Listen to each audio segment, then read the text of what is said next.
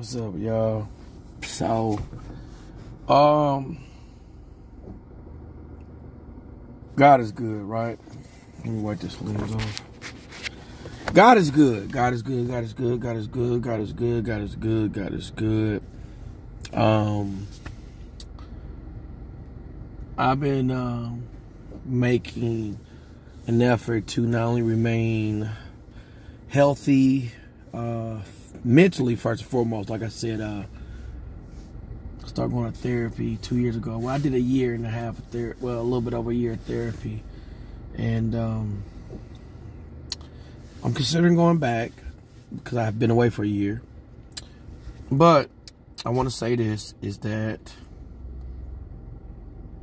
I started going to therapy, so my mental well-being is important. I started going to the gym, so my physical well-being is important, and I continue to go to church, which even outside of church, I pray, I talk to God to my highest capabilities and understanding what that means for me to talk to God. So I'm just looking at, like, sometimes I got to realize that even an imperfection is still progression. Even an imperfection is still progression. And if you know me in real life, I'm not no holier than thou person.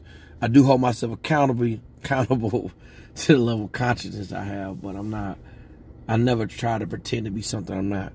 You can meet hundreds of people who know me, and you're going to see the similarities and patterns. Now, they may met me in some worst moments or horrible moments of my journey and my experiences. But if you listen, you're going to hear the consistency of who I am, what inspires me, what motivates me, what I strive to do, what I strive to be. I care very deeply. I do not like to play games. Seem like it to some people when you're like low functioning. Shout out to Miss Dr. Cheyenne Bryant. But I don't like to play games. I don't play games at all. It might be the St. Louis in me. Cut to the chase. What are we doing? What are we striving to do? It could be friendship, relationship, partnership. I'm at a church. I'm like, hey man, y'all cast out demons here? You got somebody prophesy dreams, interpret tongues. Like, what are you doing? You know what I'm saying? And that's who God created me to be. Of course, I'm learning to utilize wisdom and discernment in my journey when it comes to being that in the right time. Well, Sunday, I made a video on my YouTube, and I had on the same shirt to go wash it.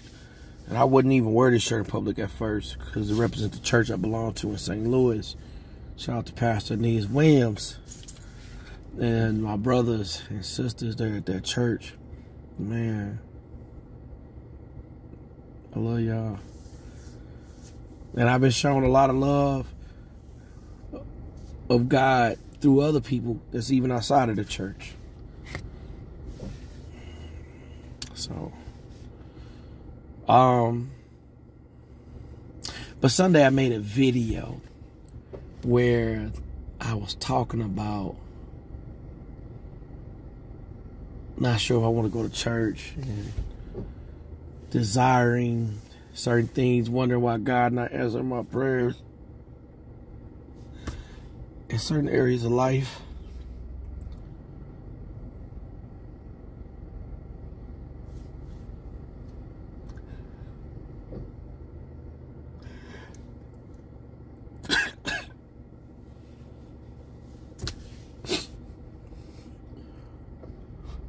For me, as an individual and as a man,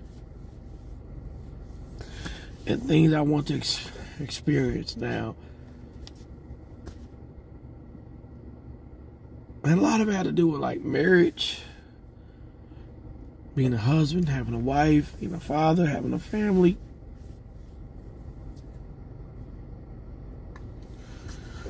And I said, well,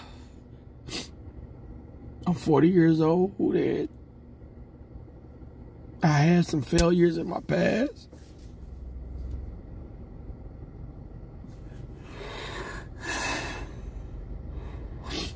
And maybe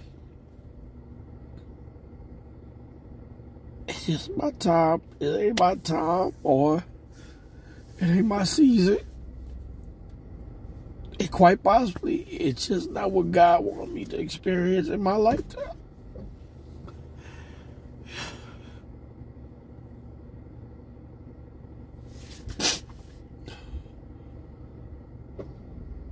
But I said, you know, I'm going to go to church. We're going to go to church at first. I'm currently not in my hometown. When I'm in my hometown, I go to church every Sunday. But I'm not. But I listened to this voice that told me to go to church.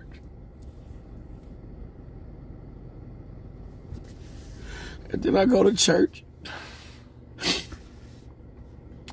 And the first thing the pastor talked about, he said, we're going to talk about marriage, relationships, and sex, according to Solomon. You know? Now, as a person who used to be an atheist,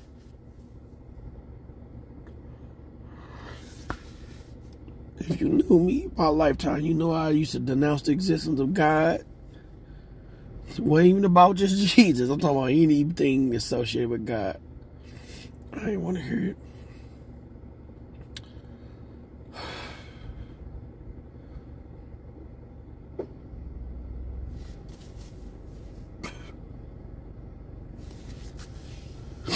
So I didn't want to see like I'm crazy, but I'm like, it's weird that I got to a point in my life and my journey where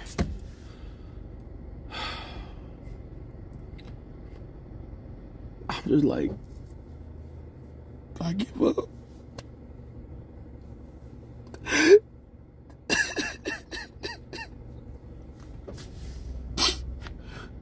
Quit. I give up. I'm like, God, okay, I'm trusting you for so many things, but I can't trust you in that area.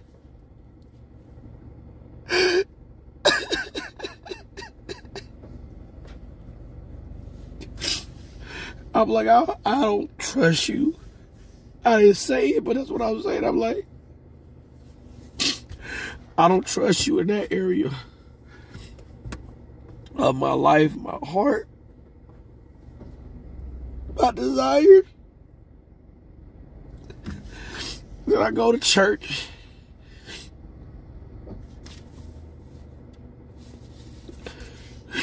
And that's what they're talking about.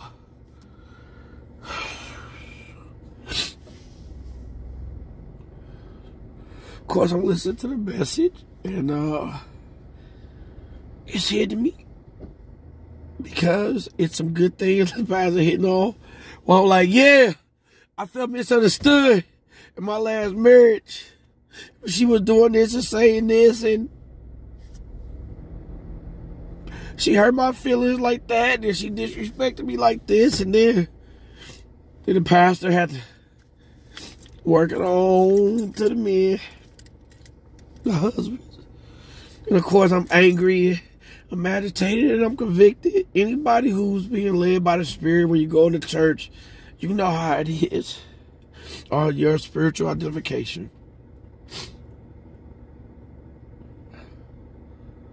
But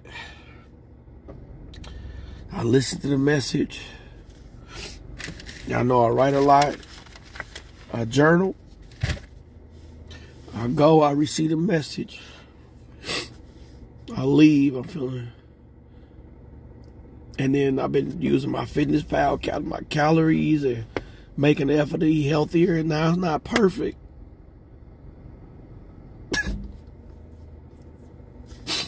It's not perfect. But compared to where I was this time last year to where I'm at today, it's progress. I still ain't been eating the healthiest all day, every day. I still ain't been exercising every day of the week. I still ain't been drinking only water. But God knows I've been trying. I've been trying. I've been trying my best to be my best. Some days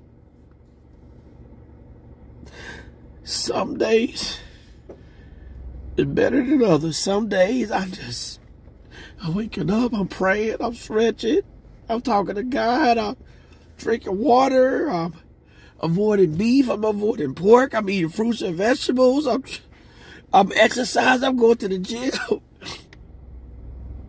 And then some days I'm waking up, I'm going to McDonald's, I'm getting that bagel sandwich, I'm getting all the meats on it, I'm drinking a soda, I ain't going to the gym. I'm stopping at the bar. I'm stopping at the liquor store. I'm stopping at the gas station.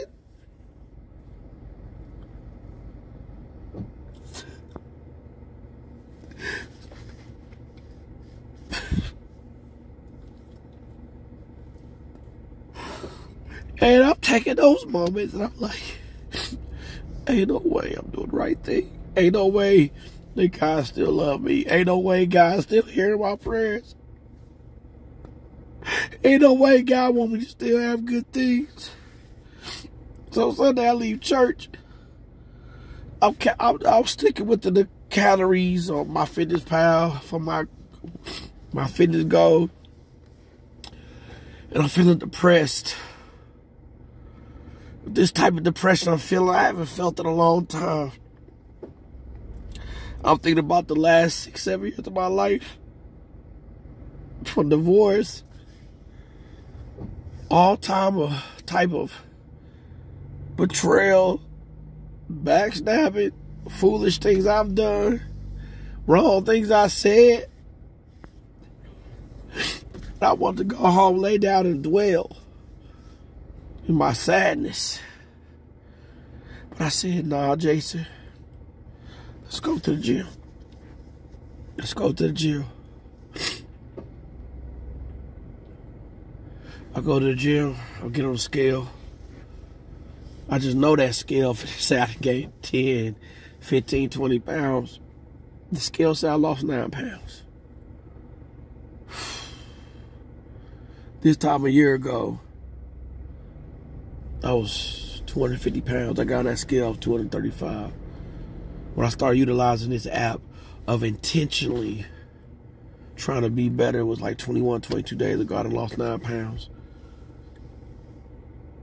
Because even though I ain't as good as I can be, I'm better than I was. I'm better than I was. And then when I went to the gym, I was so tired, but I didn't do it like a hard workout, but I did something. I got on that treadmill and I walked for 30 minutes. And while I was on that treadmill, I didn't realize, well, see, when I first started off on a treadmill of choosing to intently try to be healthy almost a year ago, the treadmill had to be on 1, and it took me an hour to get a mile. I looked down at that treadmill. It was at 3.5 with a 1.5 incline. Like, whoa. A year ago, I was at 1.0 with a 0 incline. And it took me an hour to get a mile. I got that mile done in less than 30 minutes compared to where I was.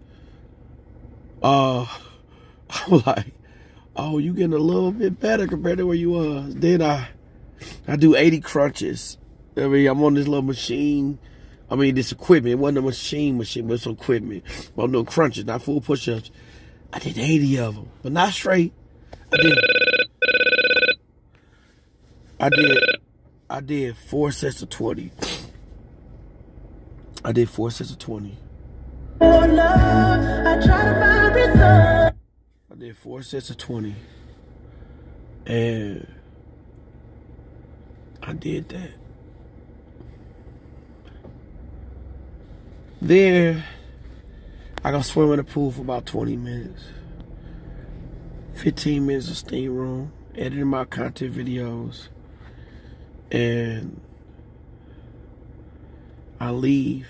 I was in the gym for like 3 hours. I go home, go to bed. I wake up Monday.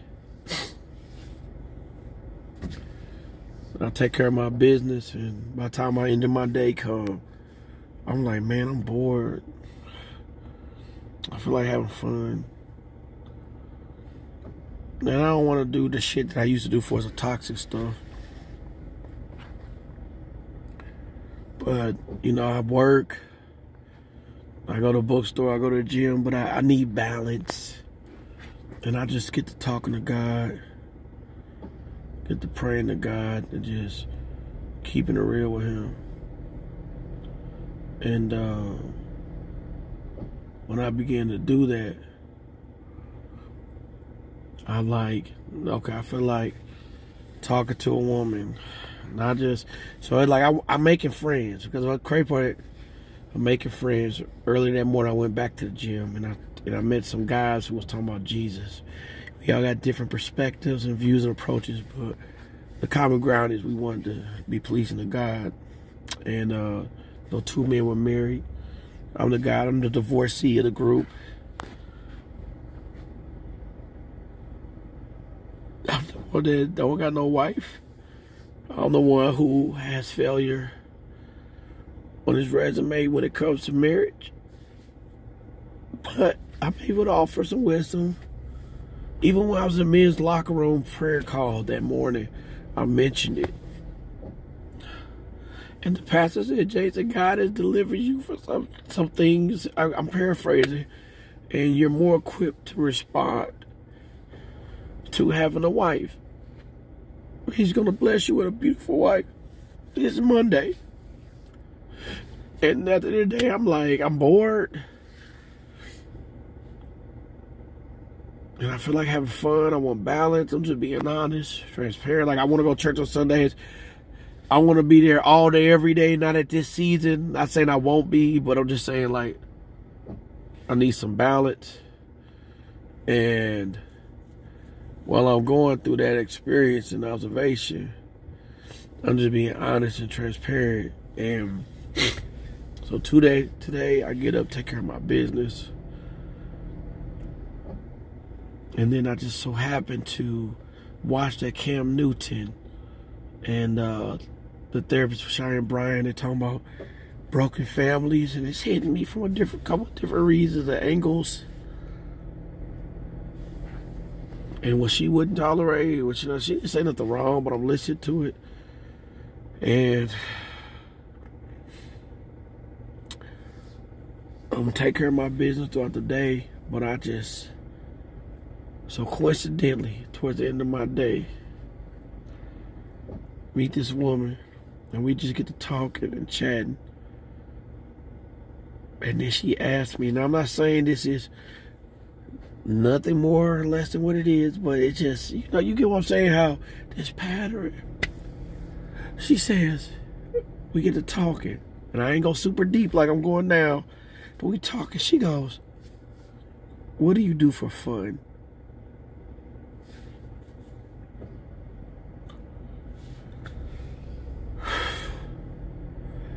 I said, I don't even know. I'm so used to make sure everybody else have fun. I just don't. Ain't no woman ever asked me what I do for fun. Now, they wanted me to provide the fun. I'm a comedian. If you look me up, Focus on the Funny LLC, people have fun with me because I make sure they have fun, but I don't be having fun. I'm an entertainer. I'm accustomed to be accommodating and appeasing the people. That's how I make money.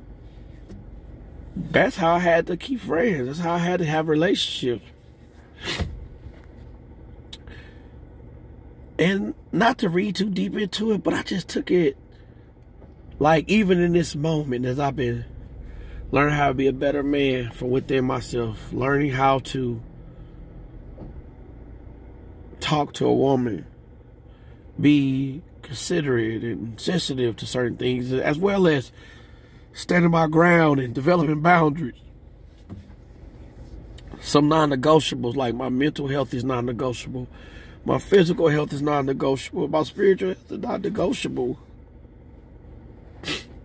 Then she asked me, what do I do for fun?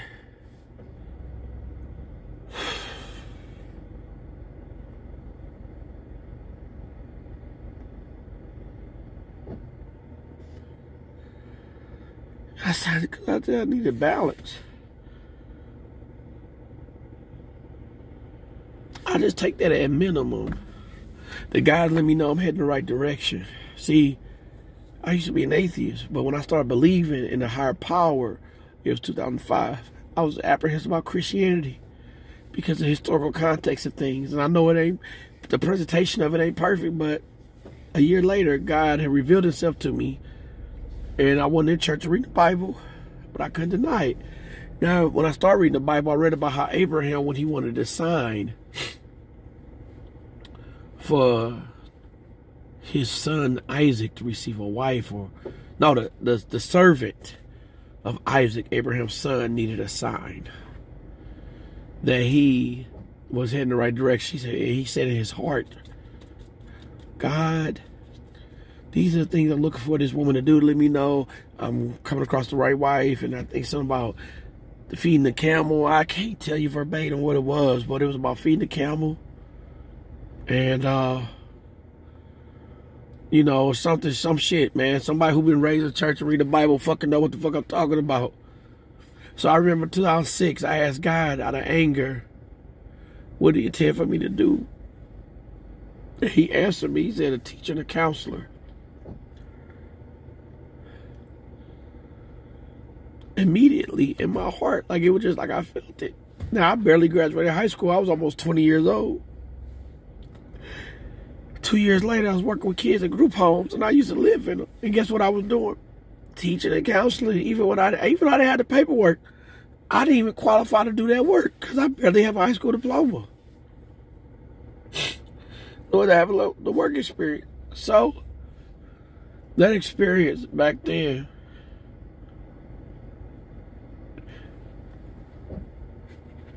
reminded me of what happened today. I just told God, Sundays, my doubt, I told God Sunday, my doubt. Monday, I told God what I wanted. Tuesday,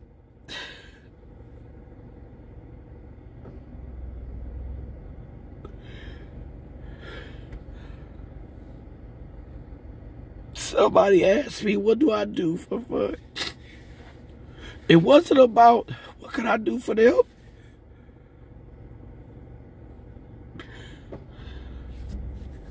Just what do I do for fun?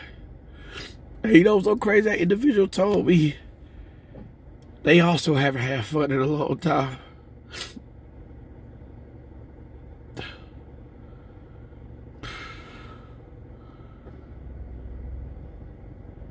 Not exactly the same experiences, but similar thoughts, stuff. And yeah, I'm going to use better wisdom and discernment than I had in the past. I'm going to turn to God, but I just took that at minimum that God was reinforcing to me I'm heading the right direction.